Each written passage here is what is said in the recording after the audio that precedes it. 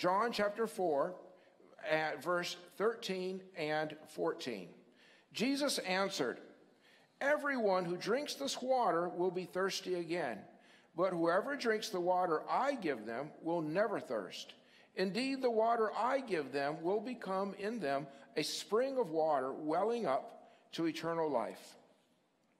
Jesus understands our need for water very well, and we understand our need for water very well. They say a human being can go no longer than 3 days, and by day 2, you're not doing very well at all. So 3 would be the farthest that we as humans can go without water, and that's why all of civilization is built near water. We all have to have water around us. Of course, we need it. We need a lot of it. Jesus understood that. We also need food. Food is very important. The Lord has blessed me with lots of food. And I don't know that I needed that much blessing, but here it is. And but, you know, I came across a really funny story. I don't know. The guy doesn't, I shouldn't say it's funny because there are people who follow along and suffer as a result of it. But they're called breatharians. And if you're a breatharian, you know, I hope you don't be offended. And, but a breatharian is somebody who believes that the need for food is a myth. And it's been propagated, you know, by capitalist pigs.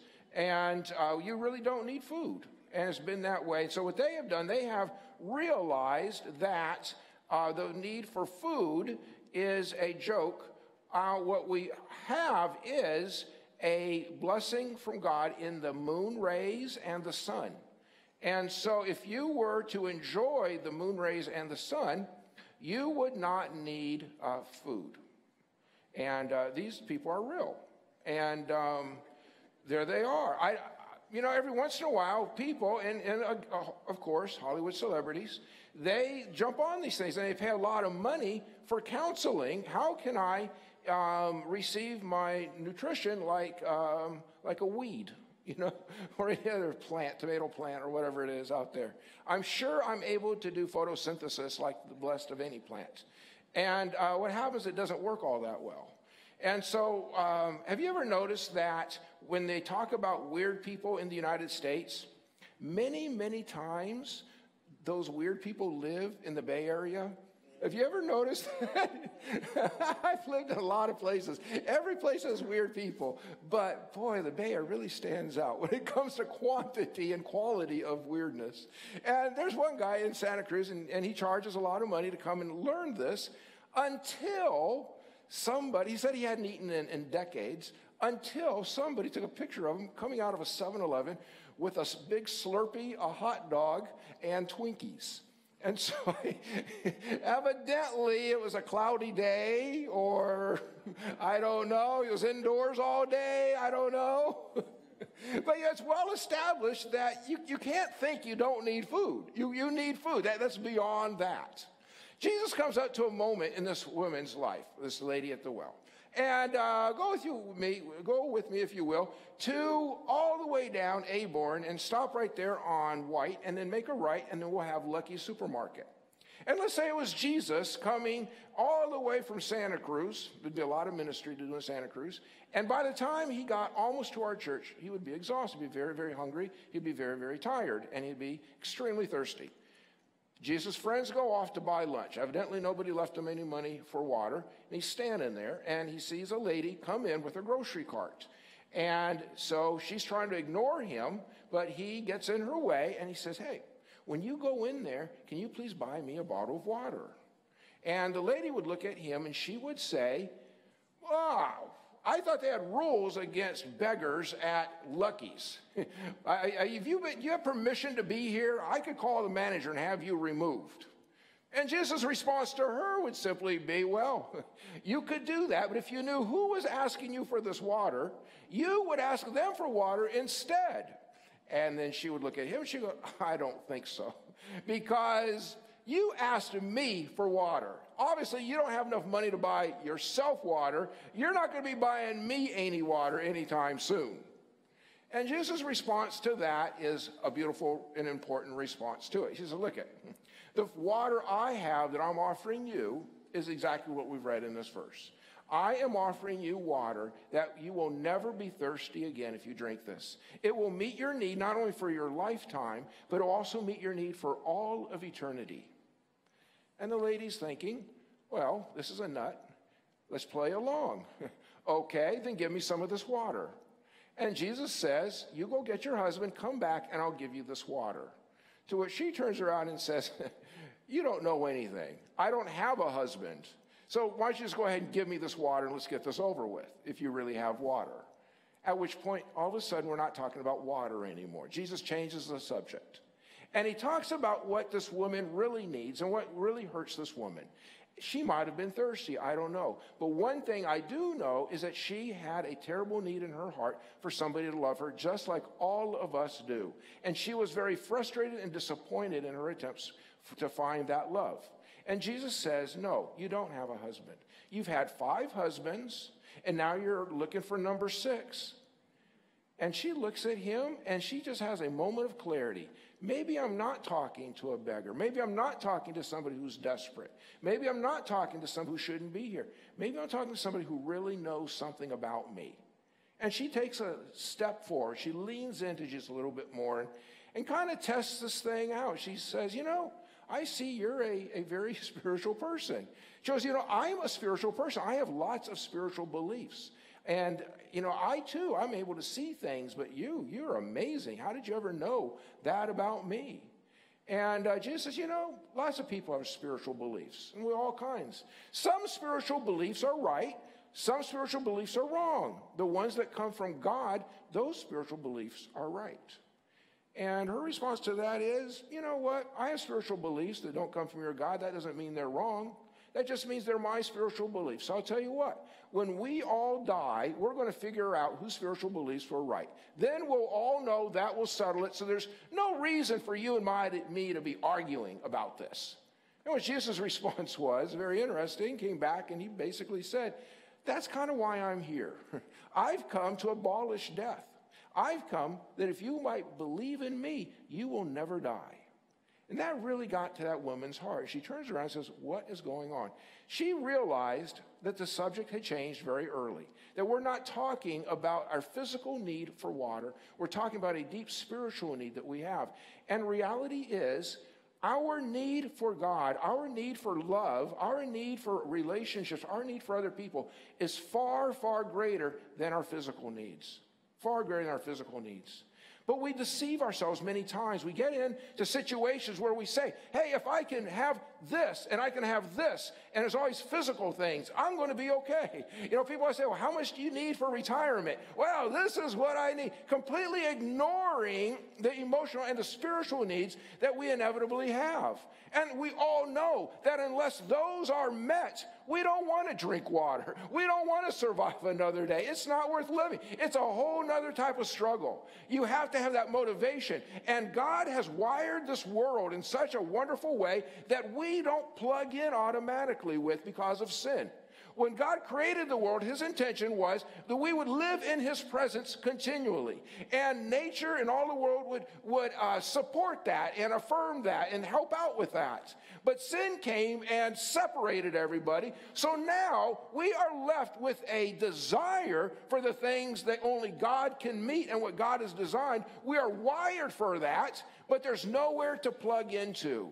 And so what we end up doing is plugging into stuff that we hope will work. You ever tried to charge your phone with somebody else's charger and it just wasn't the right brand and what didn't fit in right or anything like that? We all do that, and it just doesn't work unless it's plugged into the right thing. Now we're talking. Now progress is being made.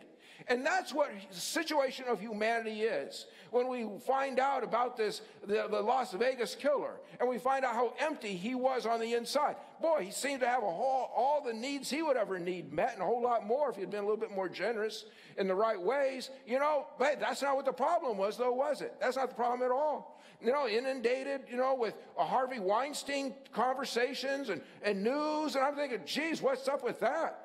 Could you be, well, I think what scares me the most is if there's somebody like that so distant that is ravaging so many people's lives because of their own emptiness and their own desperation and their own sickness, How many are there that are closer to my level that nobody pays attention to because they don't have the world's limelight on them? And it just makes me so nervous, and it just reminds me how important it is for us to have that need for love met in our lives, that need for love. Let me tell you something kind of scary about love. We always think we don't deserve it. And we always think we got to work for it. In fact, a very good question that this woman could have had of Jesus was simply this: why are you helping me? Why do you care about me?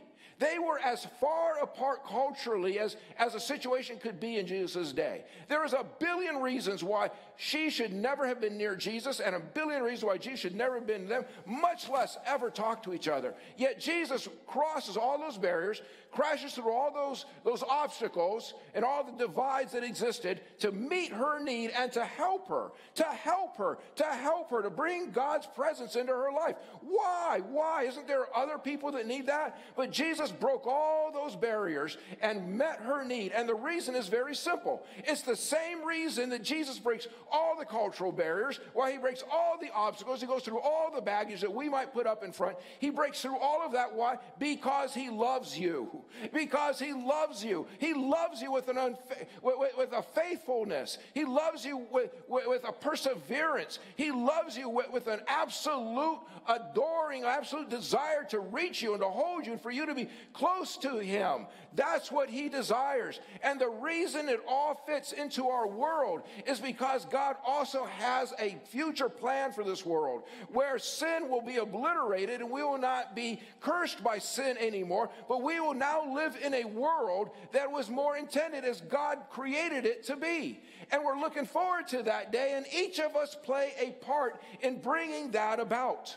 And the measure that we are close to God, God is able to reach us and to touch us and to help us be a part of his plan for the future of the world, for the salvation of the world.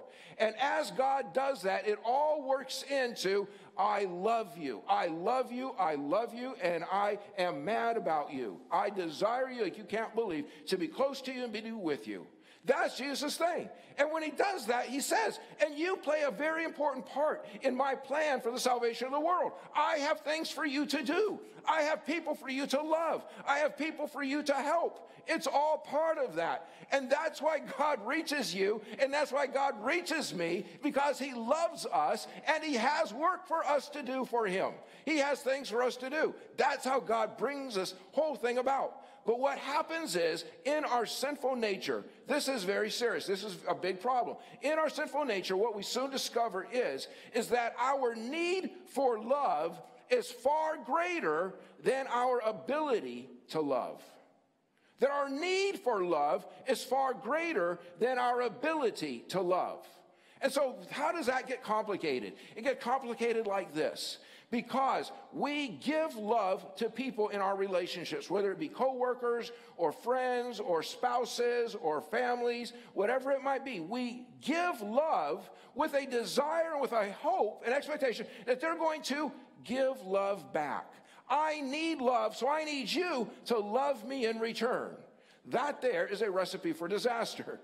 Because they can love you for a period of time, but at some point the tables are going to turn. And all of a sudden, somebody's going to say, I love you more than you're loving me. And as soon as that happens, something happens in our brains and we stop. And we say, I am going to be pulling back on my love for you until your love for me gets a little bit higher and we get that back to where it needs to be. And does this sound familiar to anybody? We get in a situation.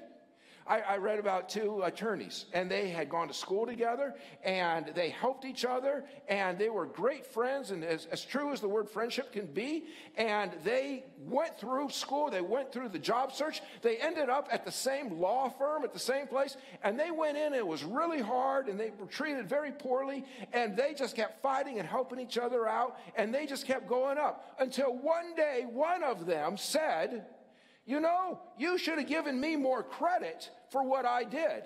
And his friend disagreed. No, I gave you all the credit you needed. I was good. I was fair about that. And then that little disagreement happened. And you know what the other friend did?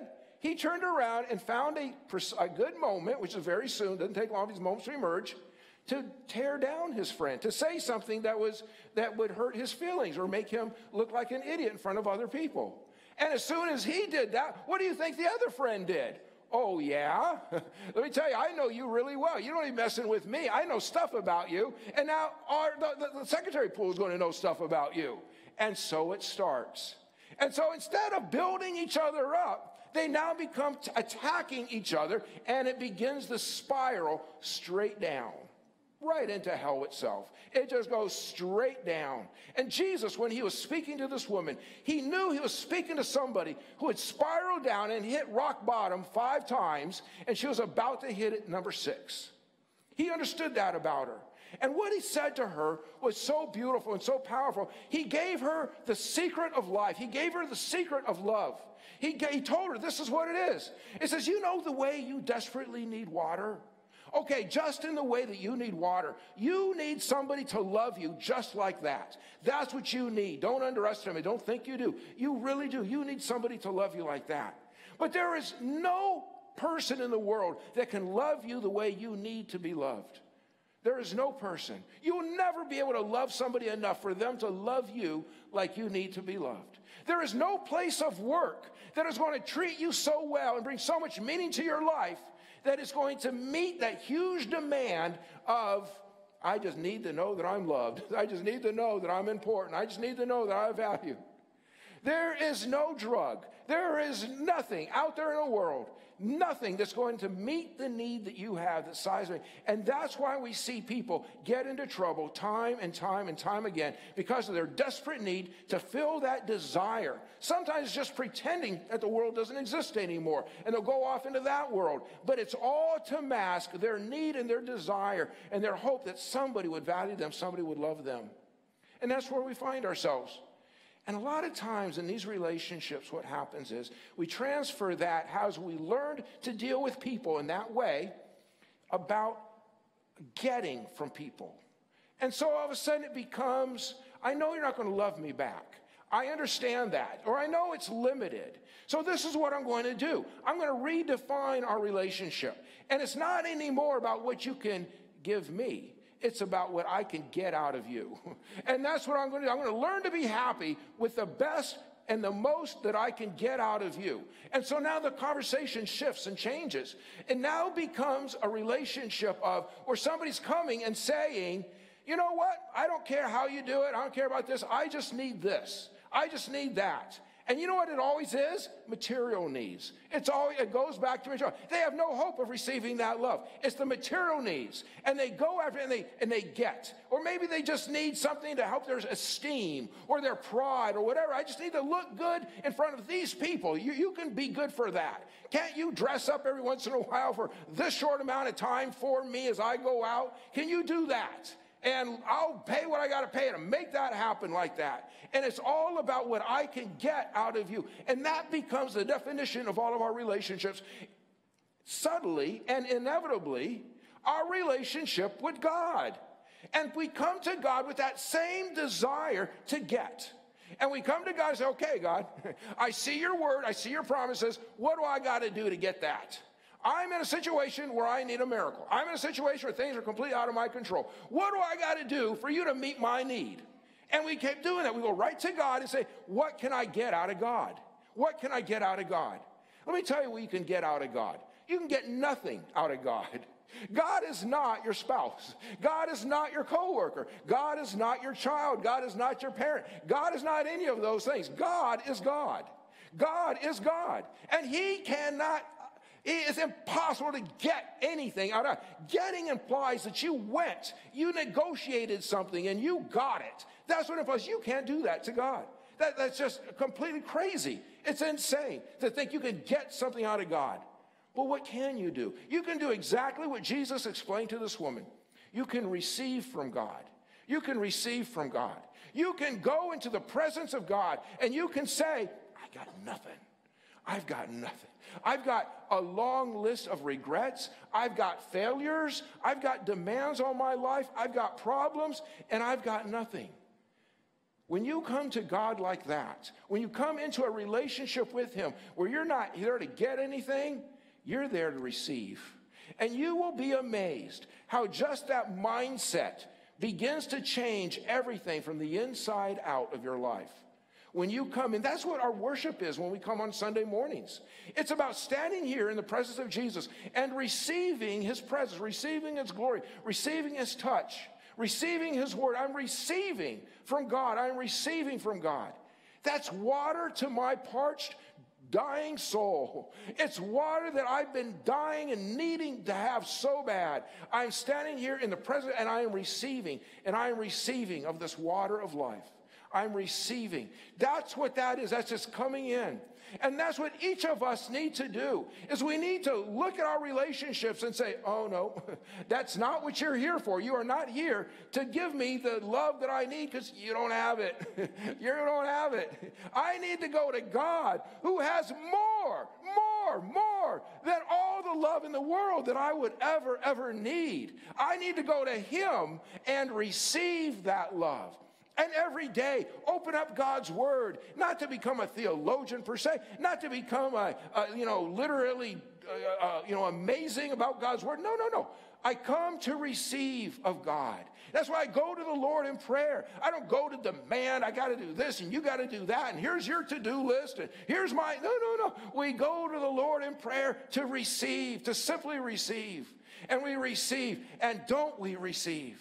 You know, so many people throughout history, they have gone to that verse where Jesus said, I will give you life. I will give you water, and you will never thirst again. And it's going to well up to springs of eternal life in you. And nobody, or very few people who have seen that and experienced that would ever say, oh, I can't relate to that. Well, what he did for her, he didn't do for me. Nobody ever says that. You know what they say? This is what we all say. I know exactly what that woman is about to get. Because one day I was the one who was parched. I was the one who was in the desert. I was the one who was thirsty. And nobody was giving me water. And Jesus came by and I found Jesus. And when I found Jesus, I found everything I ever needed. I thought I needed this. I thought I did it. All I needed was Jesus. That's an experience that Christians have had for millenniums now. When they come to Jesus, they find all the love they need. You don't need it in anything. You don't need it in anybody. You need it in Jesus. But that's water. That's what water's good. Water's good. We all have to have water. We need a lot of water. But we also need food. There's a part here in the story of Jesus where his disciples came. And what did they say? We brought lunch back, Jesus. And Jesus' response is what? Hey, I've already eaten. I've got food that you guys don't know anything about. And they're like, well, what are you talking about? I don't see any food. They weren't where the woman was. They're still back to thinking about physical things. And this is what he tells them. My food is to do the will of him who sent me and to finish his work. That's my food. That's my bread. That's the meat. That's the vegetables. That's what I do. And all of a sudden, it begins to get clear in our minds what a relationship with God really looks like. It means coming to Jesus and receiving from him the love that we so desperately crave that we should never underestimate. And it also means going and loving other people with what we have received from Jesus. And we're just turning around and we're giving it. It's the Father's work. We're doing it. We're loving other people. We're giving to other people. And that is our food. That is our food. You got to have both at a meal, right? How many of you had a meal and there was nothing to drink? Drove me crazy. I keep looking, where can I get something to drink? Where's that crazy waiter? I'm about here to die of thirst, right? Where are they? You know, you do that. I got to have something to drink. But how many people are out there loving people out of their own hearts and out of their own selves? And they're just giving, and they're doing this, and they're caring for that, and they're doing, giving. And they're inside saying, I'm just dying here. I got nothing. I'm just dying. I'll tell you what. They're dying because they don't have any water. It's because they haven't gone back to Jesus and say, Jesus, here I am. Jesus, I got nothing. Can I receive from you? Can I be here in your presence? I tell you what, when you come back to Jesus for that water, you receive the water. You receive the water. Now you're in good shape to go to those with great need and to reach out and to do things in love for them, to care about them. And that's your food. You know, how's that food? How's me caring and loving other people food? I don't know, but that's how it was that God designed and wired us. That's why when you talk to people who have a mentally disabled child, someone who suffers from some terrible disease, and you're thinking, oh, if I had that child living with me, I don't know how I would ever survive. Well, that's exactly how those parents felt before that child came into their lives. I don't know how I'll ever do it. But what happens? What happens over a short period of time? It's something very strange. They begin to say, this child has brought more love into our house than we ever knew was possible. Somehow or another, this child has become our world. And let me tell you what, this child has done more to love us than we have ever done to love this child. I don't understand that, but that's what God does. When you move out there and you love people and you reach out for people and you give people out of what you have received, the water you have been quenched with, when you do that, then that becomes a benefit to you. It becomes glory to you. How many times have we seen people go out and help somebody poor, and then you come back and you say, wow, I bet those people really appreciated it. And somebody who does that, they always say the same thing. It's all the common experience all over the world, no matter who you are. No, I was happy to give that, but let me tell you what, I got a whole lot more out of it than I ever gave. How does that happen? It's because you're eating of the bread. You're eating God's food for you. That's what sustains us, is giving to other people. Giving to other people. Giving to other people. That's what it does, that generosity of spirit and having that love for others. Oh, Pastor, I don't have that. I know exactly why you don't. Because you're not over here with Jesus. You're not over here receiving what he has for you, receiving that love. I wouldn't be able to either. Many times I haven't. And that's my issue. I got to get back to Jesus. I got to get receiving again. Let me tell you what, how much you eat as opposed to how much you drink. There's quite a difference, isn't there? There's quite a difference. I drink a whole lot more water than I eat. You know, I can eat a few meals a day, but man, I'm looking for something to drink all along. Give me something to drink, give me something to drink. Is it any different in our spiritual life? I can love here and there. I can do my very best in these situations. But man, all the time, I got to get myself back to Jesus. I got to get back to Jesus. I got to receive from him. I've got to be filled with him again. And that's how it is. You know, I've seen relationships, this is so strange. I've seen relationships where they become so polarized and so controversial against each other. What people will say, and this isn't a place of work. This can be in a family. This can be in a marriage. This can be in many places. This is what people, and you guys will relate to this. What they'll say is, I don't need you to love me. I'm fine. I don't need that at all. I'm fine. All I need is four walls, and I need some food, and I need the electricity to power up, and I need the water faucet to give me water, and I'm fine. I don't need you. Yeah, that's what they say. And what's that? It's called a lie. It's called a lie. That is underestimating our need for love. It's called a lie. Whenever anybody ever says that to you, don't believe them. They're just saying that out of hurt, out of frustration, out of anger. But it's not true. It's not true at all. God has given you to people in your world, in your life, and in your family, in your place of work, for you to love. Because they need that love. They need that love. I know you don't have it, but God does. And if you receive from him, you can share it out to them. But you better keep coming back for more water. More water. Because you know what? That makes a good meal. When you have plenty to drink and plenty to eat. That's a happy life. That's a very happy life. It's a very happy life physically. And it's a very happy life emotionally and spiritually. When you have enough to drink and you have enough to eat. And that's what God wants us to do. That's where God wants us to be. Man, I've seen those couples and they come together and they'll say, you know what, you just mind your own business, and I'll mind my own business, and we're going to be fine here, and nothing's going to be any different, you know. I got a vacuum cleaner. Yeah, what else do I need, you know? That's all I need. Meanwhile, their heart is broken. But remember, it doesn't mean they don't need love. What they're saying is, I'm not getting it out of you, but I'll go get it because I need it. As thirsty as I might be, I need water, and I need love. And they reach out and they begin looking for that love to be filled in their hearts. Or they look for somebody else, like the woman did. Or maybe they look for alcohol. Or maybe they look for drugs. Or maybe they look for a promotion at work, or better work, or higher pay. Or maybe they look for all these other things that might meet my need for love. And it's all lies. None of that's going to meet their need for love. Jesus meets their need for love. And Jesus has given you to them. And that's what God's given us. God wants us to be the ones to love them. You know what? People need your love. People need your love. It's not enough just to work together. It's not enough just to live together. They need your love. There's no getting around about it. And let me ask you for you. Instead of going to Jesus to receive, the only source of continual life, where are you going? Where are you going for your water? Where are you going for your life? I tell you what, it scares me to death. Think of the places people go, the putrid puddles, polluted, name it. Where do you go? And then just think about it. I'm expecting this place to meet my need for love? Really? That's what I'm doing. I'm expecting this place to meet my need for love? Think about it. How's that going to work out? Just take it to its logical conclusion. Is this really going to work? Am I really going to receive love? Well, we hate to think about it because the answer is no. It's going to end really badly. It's going to end in destruction. I'm going to have to go out and find something else or someone else. If you come back to Jesus, you're done. You're done. You found everything you need. Every time I come to Jesus, I receive from him. And I'm grateful for that. And then a disruption comes and I've got to get back, to whatever's on the to-do list. And I always feel that I leave something on the table. I always feel there was more. And I've had that my entire life. There's always more in Jesus for you. There's always more love for you. And you can never get enough. You can never get enough.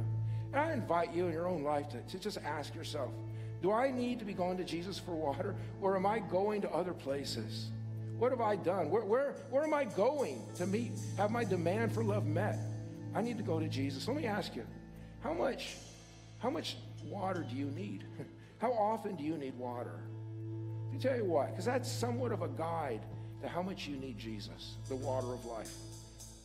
You need him all the time. You need him all through the day. Civilizations build themselves around sources of water. We need to build our lives around the source of living water. We need to make that a part of our daily lives, have access. Because in this world, you got to drink and you got to eat to be happy. And that's what we do. We receive and we love. And that's what God designed us to be.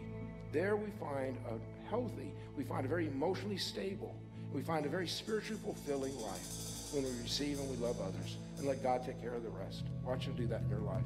I challenge you, step up to it. Love the people God's given you. Love them. They don't have to love you back. That's not a part of the requirement. You just need to go back to Jesus. That's what you need. And then love the people God's given you. Let that happen. Let the rest be in God's hands. You just eat and drink. That's what you got to do. That's good news, isn't it? All you got to do is eat and drink? Yes, it's all you got to do. You just got to eat and drink. Eat and drink. Now let me pray with you. Heavenly Father, I just lift up this congregation. Lord, we represent literally hundreds of families and situations and relationships around. And Lord, I ask that you would anoint them for your work and for your service. But Lord, I pray that not only would you anoint them for the work that they have to do and that would be immensely satisfying to them, but Lord, I also pray that these would be people who come to Jesus every day, many times a day, and they find themselves receiving from the one who loves them the most, the one who has all the loves, the only one that can meet all their desires, all their love demands in their own heart. Heavenly Father, may we be a church of people who receive from Jesus and we give Jesus' love to others. Let us be a church, Lord, that eats and drinks very well from your well and for your wellspring in our lives.